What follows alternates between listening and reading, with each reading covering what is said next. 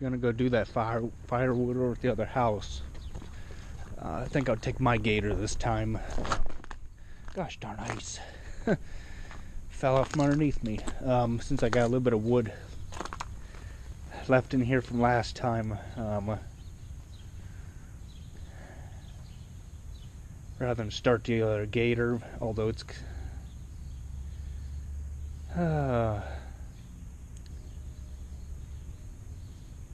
it's only a few pieces. I'll just go start the other gator since it's got a bigger bed and I can get done quicker.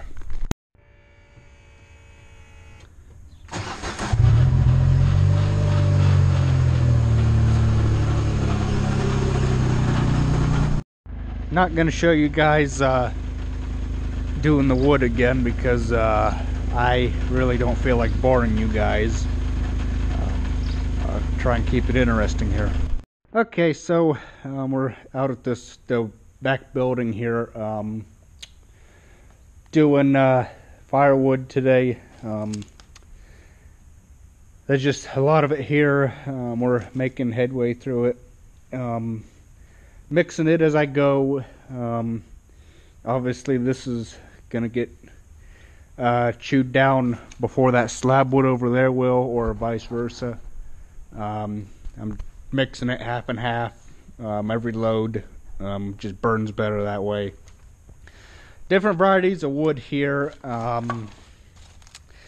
know my woods to a degree.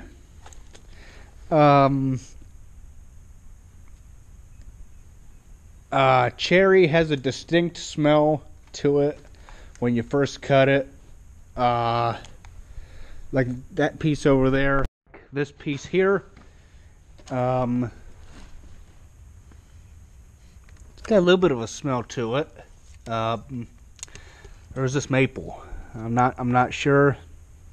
This wood is aged a little bit. I see a couple of these big pieces here. Need thrown back over. I don't know. Wood is wood to me.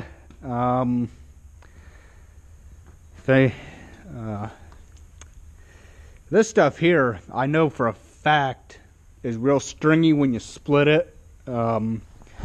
It's just stringier than I'll get out. I don't know why that is. The fibers in it are real stringy, or something. But that's pretty much all that this is just that wood there. Yeah. 20-ton log splitter. We put it under our roof all winter. Good engine. Briggs & Stratton. Or I think it's a Honda. Oh well. Another piece, that same stuff. Had a couple different pieces here. These bigger Gorky looking pieces. That one just split right open. But yeah. So just, and then this is obviously slab wood here from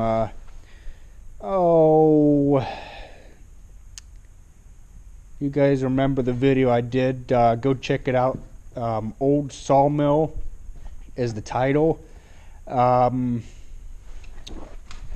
you guys see way back there, I'll point it out on the way home. That was all woods back there, and they had the sawmill set up. That's a oil well pump jack.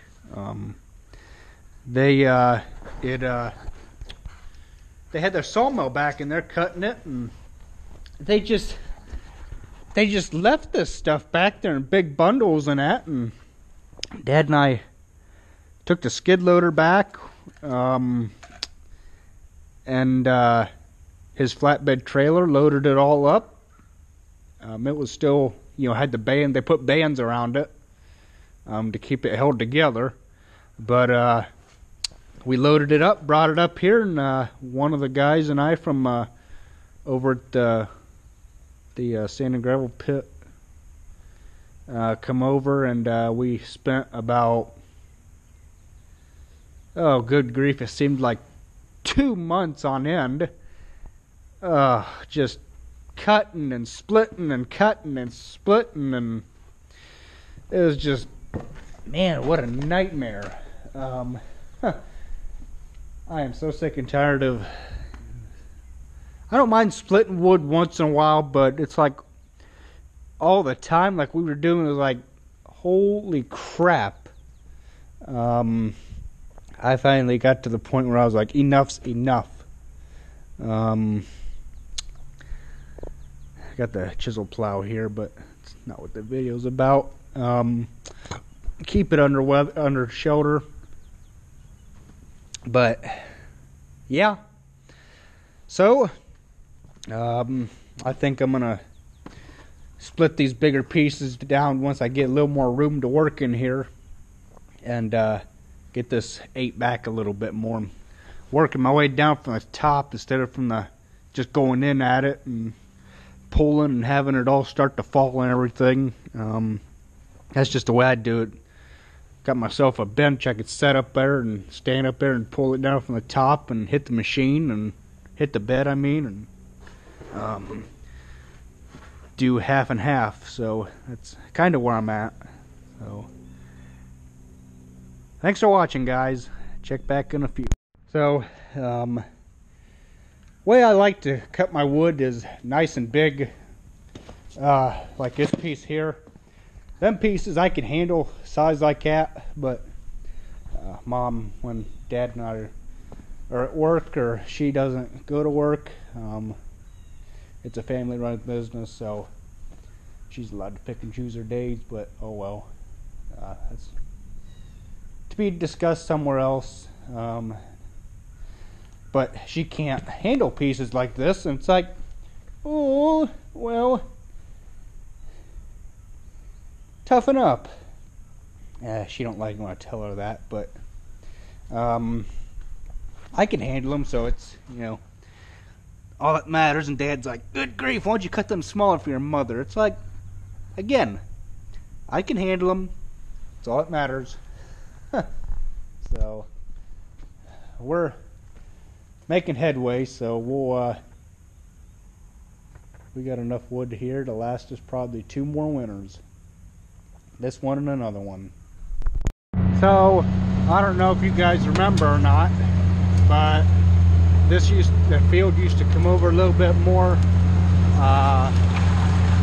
along the edge here. I don't remember exactly where the pine trees started. I think somewhere along here you can see, let's see, yep, I see the marker up there. So the pine trees, I don't know if you remember or not, but that row of pine trees used to start, it was weird. It was all woods on this side, as clear as the eye could see. I mean, this is just swamp anyway. We're gonna turn this into pasture. But the pine trees, I want to say, yeah, it was back there, because, or was it back right here? Did the pine trees start? But well, then what was this little grade here? I don't, oh, this was the access to get out of here, and then you went over that way and up that way over behind my grandma's to get out of here. That was the only way in here. But the Amish logged all this out. They took what they wanted. Then we had Edwards Land Clearing come in. I worked for them for a day with the off-road truck, just as a cleanup truck for cleaning up and that. But the woods used to go all the way up to this cornfield up here. And this, mind you, this is a swamp here. We put this pipe in right here to help get this drain a little better on both sides. But yeah, so that's the story of that. So, you guys enjoy. Thanks for watching.